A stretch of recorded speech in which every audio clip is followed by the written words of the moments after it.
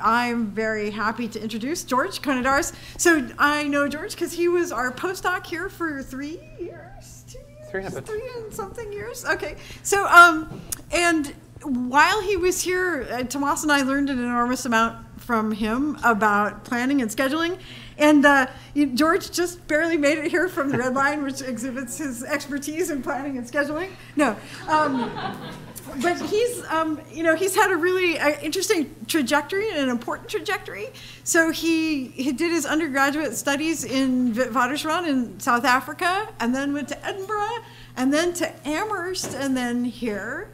And he's been really instrumental in a lot of work on actually bringing AI to Africa and helping with people there, helping students and supervising a bunch of people at the university and so on. So that's a great thing that he's done. And he has also done an enormous amount of really great work on, I think, bringing kind of an integrated view of AI, which used to be kind of the way lots of people thought about AI, but it's kind of dissipated a little bit and people are looking narrowly, and George really has got the whole picture in his head in a way that I think almost nobody else does. And so he will tell us about his whole picture.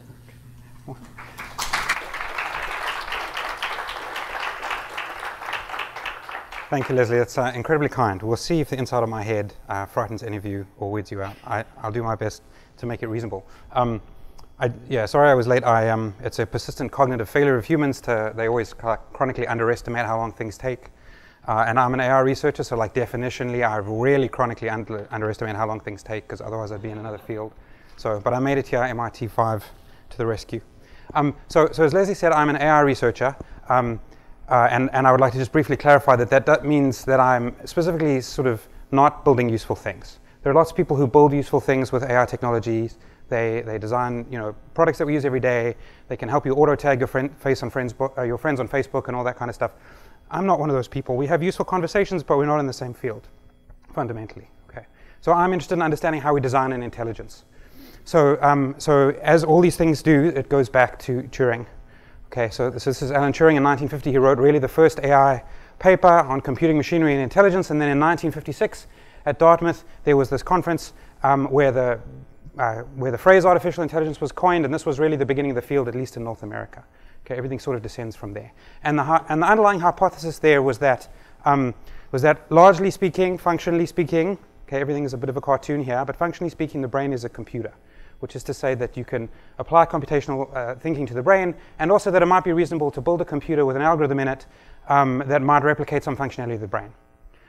Okay, so it's been 70 years since that happened, and we've made lots of progress. There's lots of exciting, cool things happening. On the other hand, when you go up to an AI researcher today, which I do frequently, and say, hey, so what is an AI going to look like? Like not a useful thing, but what's an actual general AI going to look like? How do you know when you're done? What's the actual goal of your field? They look a little embarrassed. And they sort of shrug and they go, I don't know. And then they go on with their day. And that should make you feel mortified. It makes me feel mortified. It's an epic failure of thinking about what we should be doing with our lives. Like, what is this field for? Okay. And it's totally fine. I mean, I have nothing against building useful stuff. I'm all in favor of useful stuff. But we have a scientific question that we're trying to answer, right? Which is how you design an intelligence. And when I'm like trying to do a piece of work, when I'm stuck writing a theorem, or when I'm trying to write a program and I find myself blocked, like we have been for 70 years, I find myself unable to make progress. One of the strategies that I often take is to just add another assumption. Is to just add one extra kind of piece of intuition or one other piece of structure, and then usually everything kind of drops out, right? Usually you're stuck means you haven't kind of added enough stuff to the problem. So part of what I'm going to propose today is that we should add a thing to the problem. We shouldn't just say that the brain is a computer. We should also say that humans are robots. Okay, that in nature, brains are controlling bodies. Okay, and that the fundamental function of the brain is to tell a body what to do. Its inputs are the sensors of the body, and its outputs are the actuators of the body. And that's what brains are for. Okay, and so therefore, whenever we think about artificially and a general purpose AI, we should be thinking about a robot. So what I'm going to do today is I'm going to attempt to briefly persuade you of that just for 5 minutes, because that could go on forever. And then I'm going to show you what I think is a kind of fully is the wrong word, barely sketched out okay, hypothesis about what it might mean to build a generally intelligent robot. Like how much leverage this extra assumption gives you. Okay, and I'm going to try and resolve the void that's at the center of our field, which is how do we put all these things back together again. So a lot of people here are cognitive scientists, and that's wonderful. I love cognitive scientists, some of my best friends. And they might say to me, well, okay, sure, every natural agent out there in the world happens to have a body. Okay, does that mean we need to be thinking about robots? And the answer is totally, because they're all like, there are no disembodied intelligences, right? That thing doesn't exist. And so when you're trying to take insights from a natural intelligence and project it onto a computer and say we should build an AI because, you know, that does planning because humans do planning, and it should do computer vision because humans do computer vision, and it should do scheduling because humans have to catch the train, those are all things that robots do. Okay, there's no disembodied agents in nature. Nada, zilch, none. Not a sausage. Doesn't exist. It's not even clear that it's coherent. And there's no reason at all to believe that the architecture of such a thing would look anything like the architecture of what you see in nature, which is an architecture built to control a robot. Okay, so in my opinion, if you're doing cognitive science, you need to take seriously the fact that the first few levels of control of the thing that you're thinking about is a robot. And people get a bit literal on this with me. They say, oh, okay, fine, you know, you need to avoid obstacles and recognize things in the world. But we get above that, and after that, we're not in embodied intelligence anymore. Everything's in embodied intelligence. Every input to you, to your brain, and every output goes through your body. You're 100% embodied. Every last thing. Dreaming, writing a sonnet, playing music, all of that's embodied. Every last thing. Okay, so when we say embodied intelligence, and then there's the other type of intelligence, there's no other type in nature, none. And if you're an AI person, you might say, okay, fine, but I want to engineer useful things, and so why should I care about whether or not those useful things are a robot or not? And here I appeal to your sense of discomfort with what the field is, right? So AI is this collection of fields where we do planning because humans seem to do planning, so that sounds cool, and there's a subfield that does planning. And then we do learning because humans do learning, and that sounds cool, and there's a subfield that does learning. And then we do like natural language because humans do natural language, and that sounds cool, and there's a subfield that does that. But if you took those subfields, you know, if you took Russell and Norvig, which is the standard and very good AI textbook in the field, and you reshuffled the chapters at random, you would lose nothing because there's a void at the center of that thing. There's no notion of how these things get put back together. And you're not going to get that unless you root it all in a very powerful sensorimotor interface with the world. All you need to be a robot is powerful sensors, powerful actuators, and being stuck in a loop with the world. Right. And so if we want to be able to think about how we put these things together again, it helps to have this clarifying hypothesis. And I think this is what we've always meant by an agent, actually. I think a robot's just a fully developed agent. Everything else is sort of a cartoon. People in AI say, oh, robotics is an application of AI. Actually, no. Robotics is AI. Everything else is an application of AI. Okay, so what I'm going to talk about today, and I'm just going to take that for granted, and I'd be happy to argue with you at length afterwards about the details of that hypothesis. It's not new to me, obviously. It's been around for a long time. I was indoctrinated in the 90s by Rodney Brooks, late 90s, and I was very young, so just for age calibration purposes there. What I'm going to do is I'm going to try and present, sort of what we think the natural consequences of this are in terms of how we model a generally intelligent agent. And we're going to start out with a formal model because we have to agree with what the basic process is. And then we're going to think about how that one single agent can solve many tasks. That's our definition of general intelligence, is one agent able to solve many tasks reasonably well. And then we'll talk about whether that gives us leverage into asking and answering what should be innate versus learned. And then I'll just touch briefly on language. So the last two will be kind of brief. Most of the meat is in the second one because that's where my technical work lives. Okay, so let's talk about this model. So in my lab, we like coming up with cool names for things. And so we call the kind of basic model that you get when you switch on a robot and you ask it for what's happening, is you get a process that's running with the world, and we call that the ego process, right? So the robot's innate interaction with the world. What's happening in that thing is you're getting some observations from your sensors, and they're rich and high dimensional because you're a robot, and of course they are. And we'll get into why that has to be true in a minute. And then you get to take actions in the world, and you're locked in this interaction loop, right? Your actions change the world. The world changes in some irretrievable way, and then you get some sensor impact back. Okay, and this just is what happens when you switch on a robot, right? Like, if you take seriously that the computational analog of a body is a robot, this is what you get. There's just kind of no argument there, right? You get sensors, you have actuators, and when you actuate, the world changes. Otherwise, you wouldn't bother. Okay. And what we're going to say is there's this ego process running, and then we're going to think about a general purpose robot, so we're going to give it tasks. One task at a time, and we're going to model the task using something called a reward function, and that's quite a specific thing, but actually we're going to model it very generally. But the idea is that there's some distribution of tasks which you may ask the robot, and you're going to pull something from that distribution, and you're going to hand it to the robot. And then that actually forms a formal model called a decision process. Okay, some of you may have missed the word Markov in there because it's not Markov. Okay, it's just a decision process where you interact with the world. There's an observation space, there's an action space, there's a reward function that specifies your task, there's the transition, that's how the world works in the background, and you don't have that, and it's complicated anyway. And then there's this gamma term, which for now you should just think of a modeling term. It's like the probability that it's 1 minus the probability that you'll be interrupted and be asked to do some other task at every time step. And just as a modeling choice, we're going to choose that as a geometric. So every time step, there's some probability that someone will say, hey, robot, stop doing that thing, come do something else. That's how that makes sense.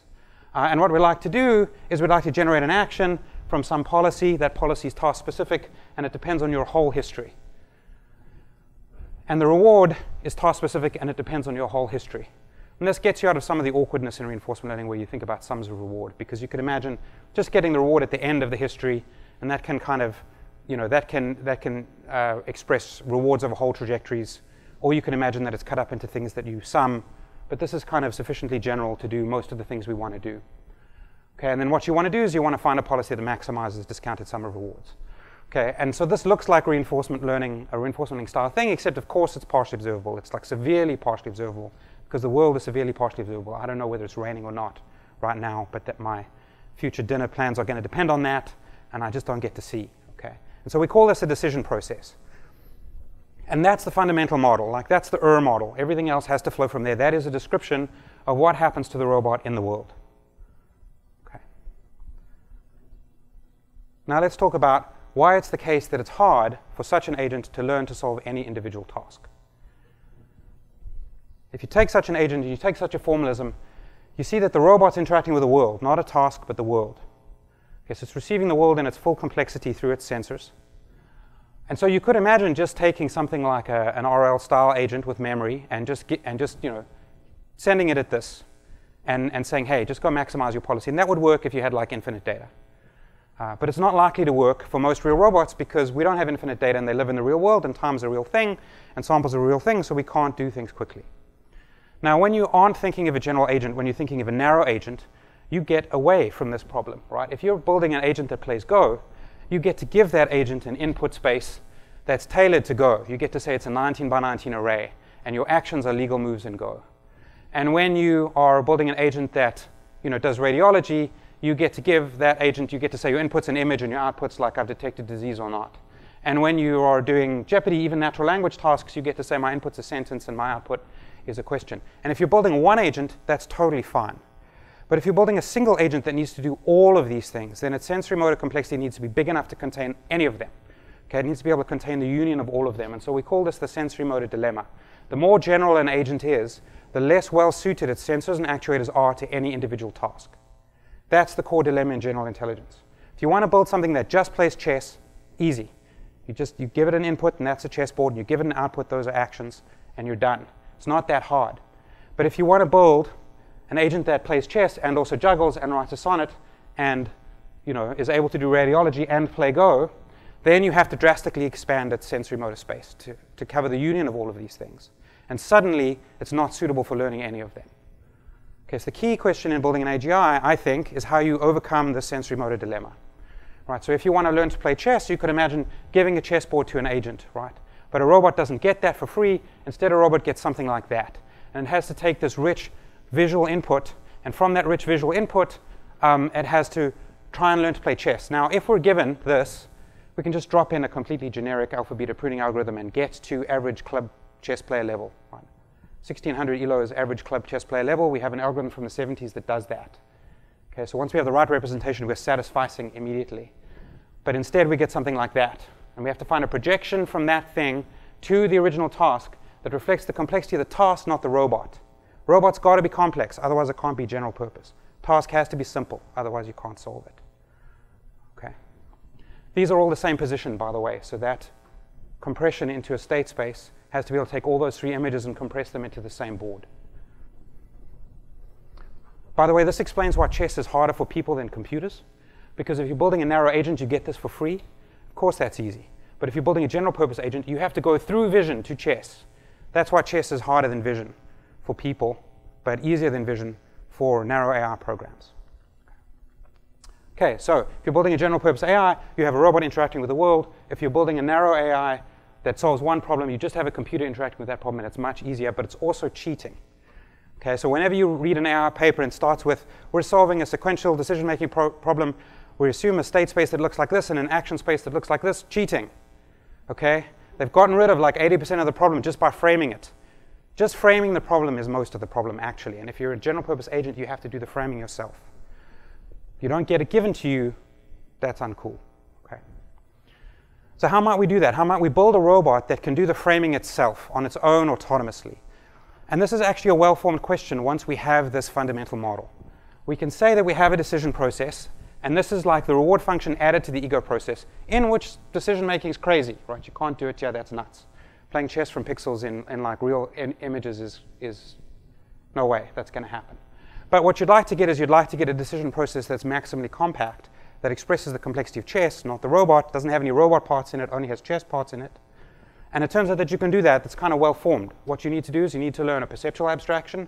That's a mapping from your perceptual history to an abstract percept. And you have to learn an action abstraction. That's like a motor skill that you can run in the world. And if you put these two things together, the rest of them just sort of follow. You can build the rest of them automatically. As long as these two things match, as long as they mesh so that they form a coherent decision process, all you need to do to frame the problem is learn an appropriate perceptual abstraction and an appropriate action abstraction. And then once you've got that, you can mine the structure in these things, okay? So this is my favorite trick I like to pull. So imagine you've got this super complicated ego process, which is a decision process, which is formally like you can't solve, right? Like the complexity of that is nuts. But if you start with a decision process, and then you've built an abstract decision process, and you eyeball its properties, you see that if it's observable and it's sequential, then what you have is an MDP. And you can swap in MDP solving algorithms for that. And so you can solve a subclass of decision processes that's much easier to solve. Similarly, if you take an MDP and it's deterministic, known, and discrete, what you have is search. So you can drop in a star, and you can solve that more effectively. And similarly, if it's known and discrete and also happens to be factored, you can do classical planning, which is better than search. Okay. And if it happens to have adversarial-like semantics, you can do adversarial search in it. So you just drop in your alpha-beta pruning. You hypothesize that there's an agent out there. That's where the adversarial dynamics come from. You decide to connect some of your pixels to that agent, okay, because there's no other agents in your pixels when you're a robot. You switch the robot on, and it doesn't come with human detectors. You have to build that. You have to choose to model the world that way. Similarly, you can take a decision process that's observable and not sequential, like it ends after one time step. And if it's got discrete actions, you have what's known as a banded. Bandeds are easier. And if you have demonstration data, you have what's known as classification, supervised learning with discrete actions. And if the actions are not supervised but continuous and you have demonstrations, then you have regression. Okay, so you can get to all the other classical AI paradigms by special casing a decision process. Okay, that's what I mean when I say it's the process. You have a root process running on your robot. It's a decision process. Then you learn, you frame the task that you're facing in the most compact way. And then you special case that task. And you say, hey, what general purpose algorithm can I swap in? Because this happens to be a classification task, not a sequential decision-making task. Okay. So what we imagine is a robot, and then we hand it a reward function, and it learns the abstract representation that's appropriate for chess, and then it plays chess in that case. Or if you tell it to navigate through a city, it learns the appropriate representation for that, and it happens to be a graph, and you do search. Or if you want it to play soccer, it learns the appropriate abstract representation for this, which is continuous state and action, and so it has to do policy search. Right? It has to lock in just the right algorithm, but they're all special cases of the decision process. So how are we going to do this? Right? That seems, I've shown you formally what we need to do.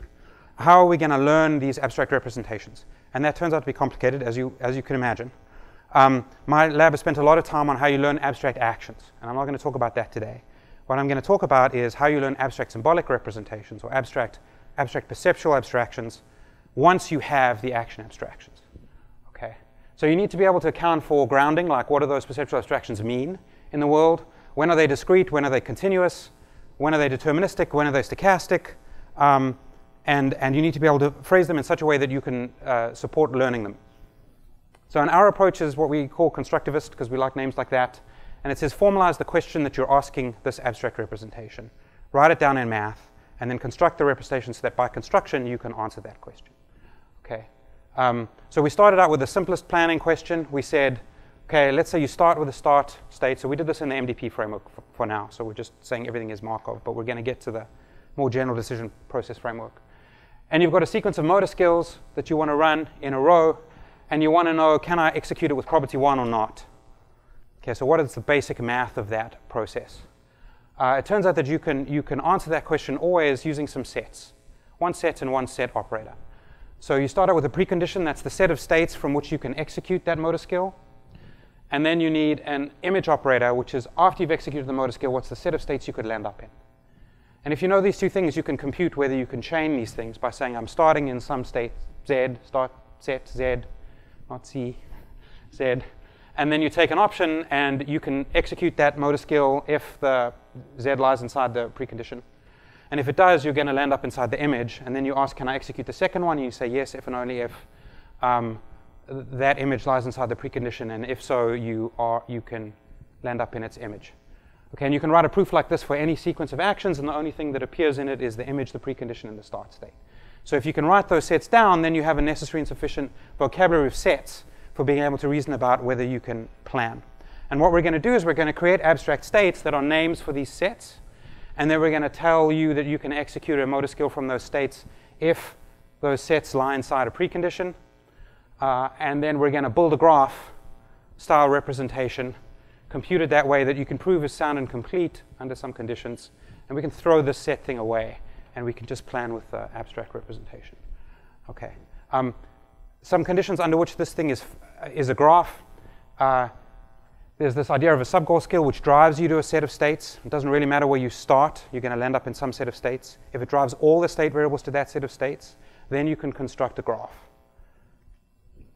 The only things you need to check is whether or not that set of states is inside the precondition of some other state. If so, you put an edge between the two nodes. Each node corresponds to a skill, and you can just do search in that graph. Okay, so in that case, it's discrete, and the resulting problem class is search. The more interesting case is when it's factored. So what that means is that some state variables are left alone. Other state variables are changed. The set that they land up in doesn't depend on the set you start in. That's called a factored subgoal skill. Like if you're a robot and you're picking up this object, you change the position of the object, the position of the robot, but like not whether the door that is leading here is open or closed. If that's the case, there's a bit of math, and you land up in strips, classical planning. Okay, that's where you get. You can upgrade this to ask a probabilistic question. What's the probability with which I can execute a sequence of motor skills? All you have to do is take that precondition set and turn it into a probabilistic classifier. What's the probability that I can execute a skill from a particular point? And then you can take this image, which is a set, and turn it into a distribution over states. What's the density of states with which I landed up in afterwards? And if you could do that, then you can compute the probability with which you can execute a straight line plan. And also, probabilistic classifiers and density estimators are well-known machine learning toolboxy things. So we can just pull them out of our toolbox. Literally, I pulled them out of scikit-learn. And you can apply them to this problem. You go around in the world, you execute your skills, you get data of the form, I was in a state, I executed my skill, I landed up in another state, I got some reward. And in every state, can I run the skill or not? This is training data for a probabilistic classifier for your precondition. This is training data for your density estimator. And you just kind of cut things up so that that abstract factored subgoal holds. And if you can do that, can't always do that, but if you can do that, you get a factored representation. So let me show you what that looks like. So this is an abstract. This was with Leslie and Tomas. But sorry it took so long to come out. It was like 5 years working on this paper. OK, so this is a room with a cupboard and a cooler. There's the cupboard. There's the cooler. And then there's a switch. There's the switch over there. And I just hand wrote the motor skills using motion planning and a bunch of other stuff. And the robot can navigate between the cooler and the cupboard. And it can open the switch, turn the switch on or off when it's standing in front of the cupboard, and it can open and close the cupboard. But when the cupboard's open, it blocks access to the switch. You can't reach it. And it can open this cooler. But it can only open the cooler in the cupboard if it's got both hands available to it. And then there's an object inside these. You can see it, the robot holding it there, that it can pick up if it can reach. When it's holding it, it holds it up here. It's a sort of big green object. Now, you could imagine writing down an MDP that's got like some tiny number of states that like very compactly describes this MDP. But that's cheating. So what we want to start with is we want to start with the motor skills, and we want to start with pixel inputs, and we want to build that MDP. Okay, so not quite pixel inputs. What the inputs to the state space are posed in the map, voxelization of the entire room. I've just cut out the cooler, and the raw joint positions of the robot. And if you give those motor skills to the robot and you ask it to execute, you have to execute about 160 skills, takes a couple of hours. There it's turning the switch. Oh, I forgot to say, when the switch is on, there's a light on inside the cupboard, and it's so bright you can't see inside the cupboard. I had to find a very bright light. It whites out the robot sensors. There you see it picked up that object, putting it inside the cupboard, closing the cooler. And so if you get this, there it can't pick up the object because it's too bright when the light's on. So if you run this, about 160 skill acquisitions, a couple of hours worth of data, and remember there's no background knowledge built into this robot, it's straight from voxels. We can recover some symbolic representations. They're inarguably symbolic because they are a text file, okay? So it's in PDDL, this is a factored MDP. This says if you want to navigate to the cooler, the precondition is that the state is drawn from symbol 1. And if you go into symbol 1 and you look, it's a distribution over the robot's pose on the map. And if you draw samples from that distribution, you see that the robot is standing up here looking that way. That's where the cupboard is. And then afterwards, symbol 1 will no longer be true. Symbol 0 will be true. That's also a distribution of the pose on the map. It's standing over here facing the cooler. And that will take about 37 seconds. Now, what's happened here is the robot has discovered the distinction between at the cooler and at the cupboard on its own autonomously just from data. And it's provably a sound and complete representation for planning with those motor skills. Okay, so the big assumption is the motor skills are present. Here's a more interesting one. If you want to open the cupboard, you have to be symbol 1, so you have to be standing in front of the cupboard. Symbol 3 is a distribution over the robot's joints. And you'll see that their hands are down here, so not holding anything. Okay. And then symbol 4 is a distribution over the voxels, and I just cut out the cupboard. The rest of it doesn't change much. This is what the voxels of the cupboard look like. You see that the cupboard's closed. Switch could be on or off, lots of other stuff could be happening, but the cupboard's closed. Afterwards, the cupboard will be open. Possibly with an object in it, possibly not. Possibly with a switch on, possibly not. Not specified by this distribution. Okay, so the robot has learned a grounded symbolic representation autonomously, just given the motor skills. The rest of the stuff has happened. And if you give this to the robot and you ask it to plan to move the object from the cooler to the cupboard, here's what it does. First it opens the cooler, and it notices that it doesn't pick up the object because the cupboard's closed, and you can't open the cupboard if you're carrying something in your hand. So it moves to the cupboard, but then it doesn't open the cupboard because it has to turn the switch off first. So it turns the switch off, and it wouldn't be able to reach the switch if the cupboard was open. Then it opens the cupboard. Then it goes back and picks up the object. Okay, now that is what classical planning classically does, right? That's not surprising once you have that representation that you can do that. It did it in 4 milliseconds, actually, because the input's just a text file, very fast. What's interesting is that we got to that maximally compact representation by applying this theory of how we build a compatible perceptual abstraction given the action abstractions. Okay. Also, I asked it to clean up afterwards, so it's going to close the cupboard and the cooler and do all that stuff automatically. Okay. The delay here, by the way, is for the vision. What's happening is it's merging the point clouds. I wrote this code, and I'm bad at vision, so it's slow. It's about 45 seconds. Had I had a grad student at the time who wanted to play with GPUs, that would have been instant. But the actual planning time is not what's causing that delay. Then it goes back and it closes the cupboard.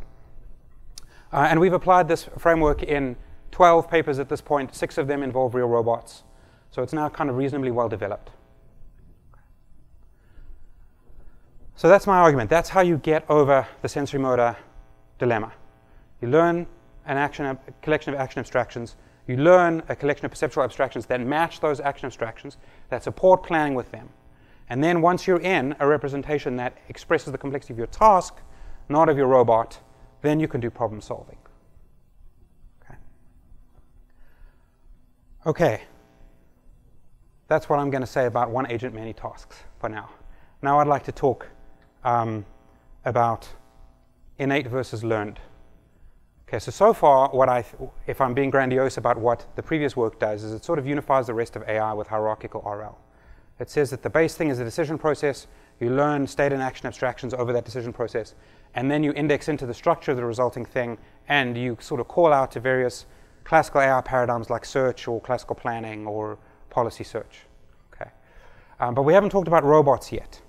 And of course, all that is very abstract, but anyone who's actually switched on a robot and done anything with it knows that you can't actually actuate your sensors and actuators directly like that in real life. You will immediately crash your expensive robot You might damage a grad student or some other horrible thing like that. So let's think about how we might unify robotics with the rest of this stuff. And my argument is that we need to think about what should be built in to a robot. So here's my hypothesis. If we start with the ego process, and let's say we want to play chess, and we want to build a set of abstractions that describe chess compactly. We're actually going to do that hierarchically. We're not going to go straight there. We're going to build some layers. So let's say we learn those layers from scratch. And then if we wanted to navigate in a map, we would have to learn another set of layers if we learned everything from scratch. And if we wanted to play soccer, we'd have to learn another set of layers if we learned everything from scratch. But you might find that these first couple of layers, which are, by the way, exponentially harder to learn than the later ones, which are nice and compact, these ones are high-dimensional and continuous, recur over and over again. You're learning the same set of abstractions repeatedly if you learned your abstractions from scratch. And so you can imagine putting a line here. And you could say, stuff below this, I'm almost always going to have to learn anyway. It reflects structure in the world or the robot, not this individual task. And by the world, I mean either the world like the physics of the world, like the world's 3D, and there's time, and you don't want to smack into things. But I also mean the distribution over tasks, right? That's a property of the world. You're going to be asked to do some things, but not other things. Okay? So if we think about that structure, we would find that these things get learned over and over again, and they kind of belong to the world, the robot, and the distribution of the tasks, and it makes sense to build those in. That is what should be innate. Okay? So we imagine blocking this into something we call the sensorimotor substrate. It's the collection of things on top of which you learn a problem-specific abstraction. Below here is not problem-specific, it's kind of world and robot-specific. And problem distribution. Above that is like, you want to play chess, that's never happened in your evolutionary history, so we're going to bootstrap off some layer in the sensorimotor substrate and we're going to build an abstraction on top of it. Okay. So what do we want to include in these abstractions? What goes in there? Everything that exploits structure in the world, not a specific task. More specifically, structure in any element of the ego process, observation space and the action space. Structure in the reward function, distribution. Okay, if you're a robot that's always asked to do the same thing, like exactly the same thing, you should just build it in. There's no reason to learn. If that distribution, however, is broad and fat, then you are going to have to learn. And these things are always going to be coupled. It's always going to be coupled state or perception and action abstractions. That's the form of this knowledge. You always have to couple an input abstraction and an output abstraction. Okay. And so now if we look at the robotics literature, and we go through it, because the robotics literature, I love robotics, I have a lot of fun in it. Sometimes robots drive me crazy. But what you find, again, is this collection of methods that someone thinks will be useful on a robot, in many cases have been useful on a robot, but it's kind of disorganized. There's a bunch of things you could study, each one of which is probably useful on a robot someday.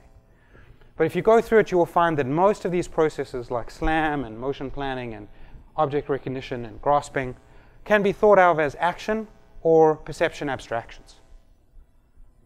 So like here's SLAM, for example, and I just got this off YouTube, but I think it's Creative Commons, so that's probably fine. Like this is the thing, you can't think about doing anything on a mobile robot without SLAM, right? This is that you're driving through the world, and this is your sensor input space, which is massive and very partially observable, and you're building a map of the environment, okay?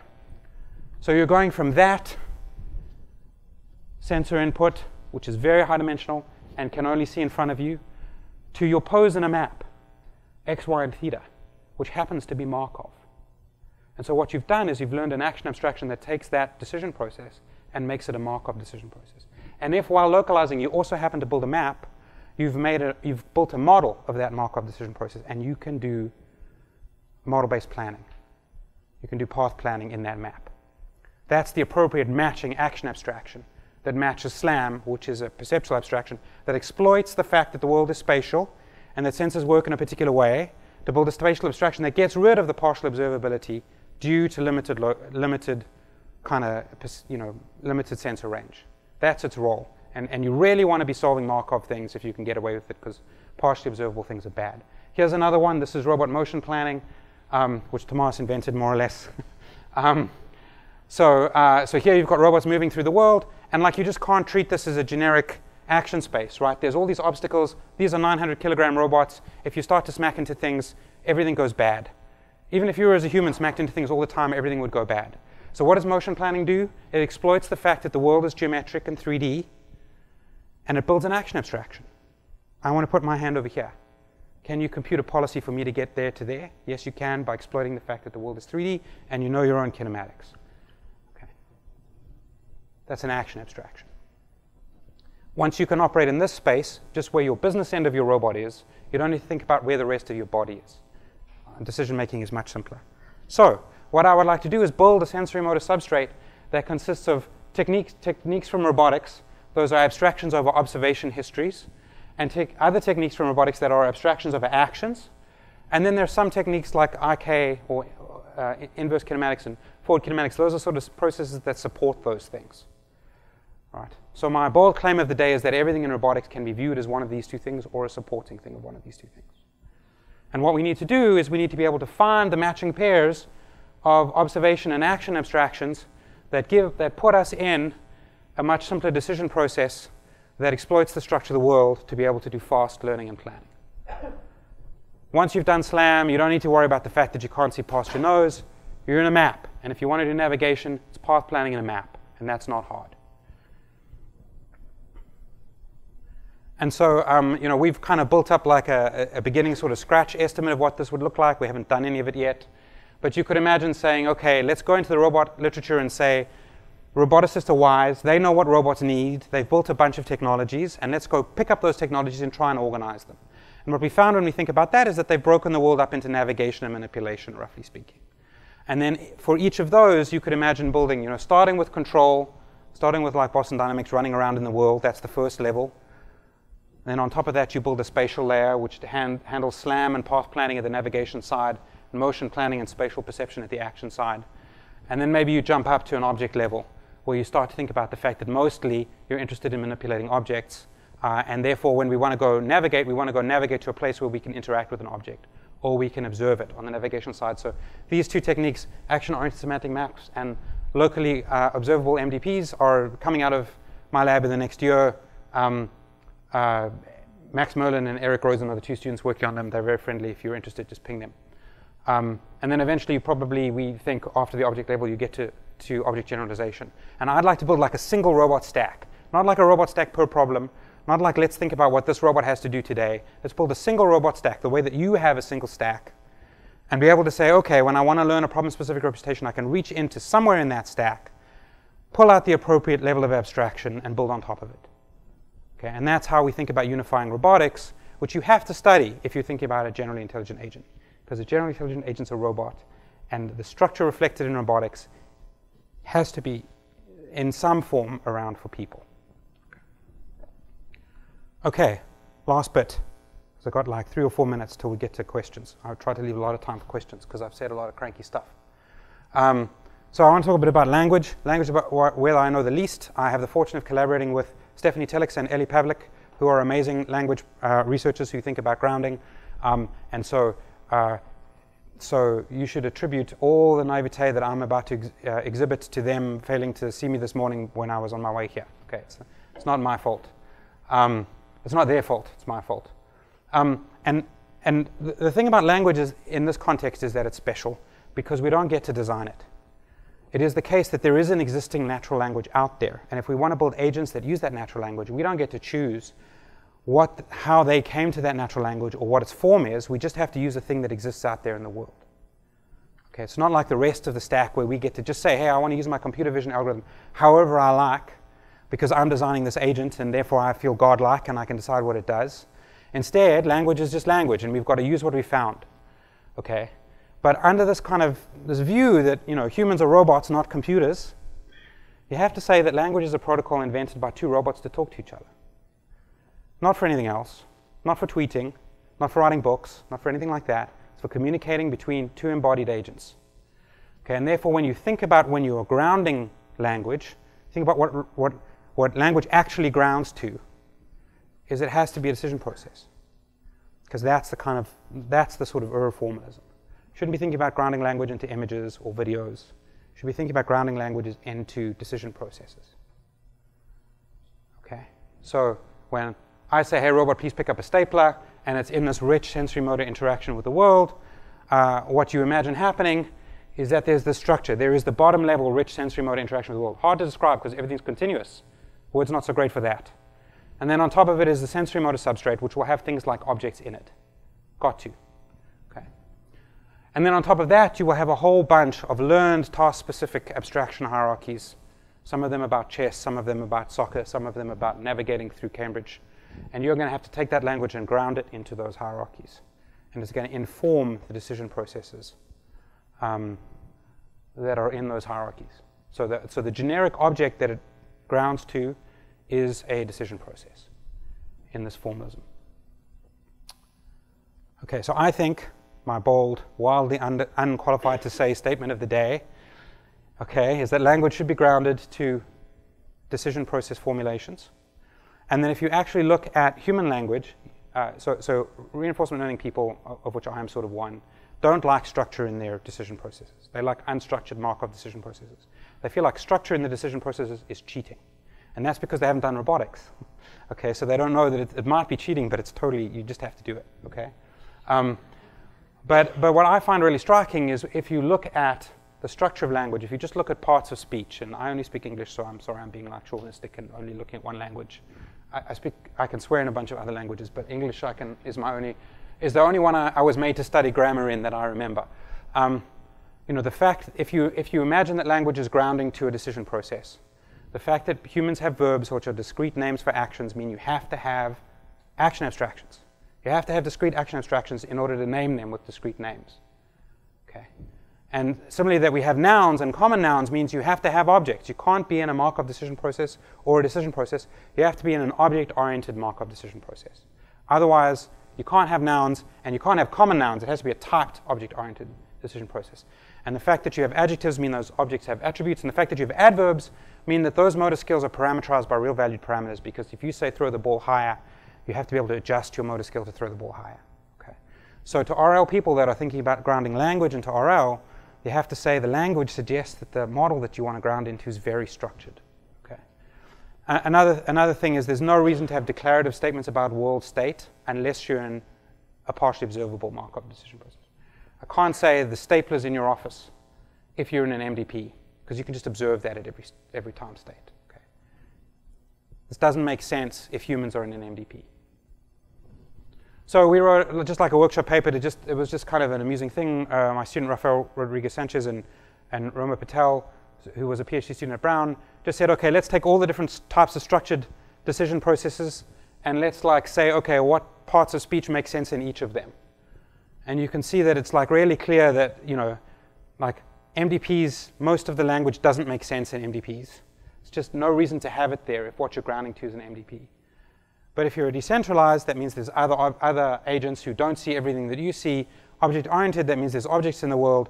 Partially observable, that means you can't observe everything. MDP, then a lot of these things make sense. But those structures have to be there. Okay. The other route that we've been sort of, and I should say that the symbol thing kind of makes sense as a sort of grounding target as well. So this is a paper by Nakul Gopalan, who's now an assistant professor at Arizona State, but was Stephanie Telex's PhD student. This is a case where we took robot demonstration trajectories, segmented them into subskills, learned the symbolic representation suitable for planning with them, and then took a natural language description of that trajectory and mapped it. Like just did machine translation from the natural language description to those symbols. And then we were able to set the robot a goal and have it describe the subgoal and then have it plan to the subgoal because it had the underlying substrate for planning. Okay, so these things can kind of work together a little bit too. The last thing that I'm going to say that we're working on is, we've been thinking about, well, there are these really, really successful approaches to doing machine translation now with kind of big language models. Okay, so what we've been thinking about is, okay, for just for MDPs, just for the simplest case, is there a language that can express anything you might wish to say about MDPs, a formal domain-specific language? Can you write down advice in that formal domain-specific language that is by construction grounded in an MDP? And then can you do machine translation to that language? So my student Ben Spiegel, who's in the audience, and also Rafael Rodriguez Sanchez have been working on this. This is called RLang. It's a language for giving advice to reinforcement learning agents. And very soon you'll be able to give that advice in a natural language and it will be translated into an RLang program that's just a machine translation problem. Now an MDP is very limited. It's not very powerful. But it is a very natural way to be able to give advice to reinforcement learning agents. And we think it's some evidence that there are reasonable ways to try and get from language to these structured structured decision processes. Okay, so just to close up, what I've talked about today, big AI model. We talked about the fundamental model, the model. That's what you get when you switch on a robot, and you're all robots, okay, not computers. And that's a decision process. And I think that that's the sort of maximally general thing you could be asked to solve. And then we talked about how you would have a robot solving an extraordinarily powerful, like wildly overkill decision process. And for every task it may wish to solve. And our kind of answer to that, how you resolve the sensorimotor dilemma, is that you learn a task-specific representation that captures the complexity of the task, not the robot. Okay, you should get the same description of chess whether you use a 6 or 7 degree of freedom arm, whether you have an HD camera or an SD camera. It's not about, you have to bridge that gap between the robot's complexity and the complexity of the task. And if you can do that successfully, then we have a natural route to being able to pull in all the formulations from the rest of AI and special case them in when the decision process has the right structure. And then we talked about how that gives you a lever for thinking about what should be built in and what should be learned. And our argument is that what should be built in is the set of abstractions on top of the ego process. That's paired action and perception abstractions, on top of which you can rapidly learn a task-specific abstraction. And those are things that reflect the structure of the world, or the reward distribution, or the robot, but not any specific task. And then we've talked about how language, and we can think about grounding language into sequential decision-making processes. Okay, so if there's a single thing you take away from this talk, it's this picture. It's this picture of a robot going around being given tasks with a really rich sensory motor space, then constructing abstract representations of those tasks, and then exploiting the structure that it can see in those decision processes because it built them, and then swapping in the right algorithm of the right complexity. Okay, that's it for me. Questions? Thank you.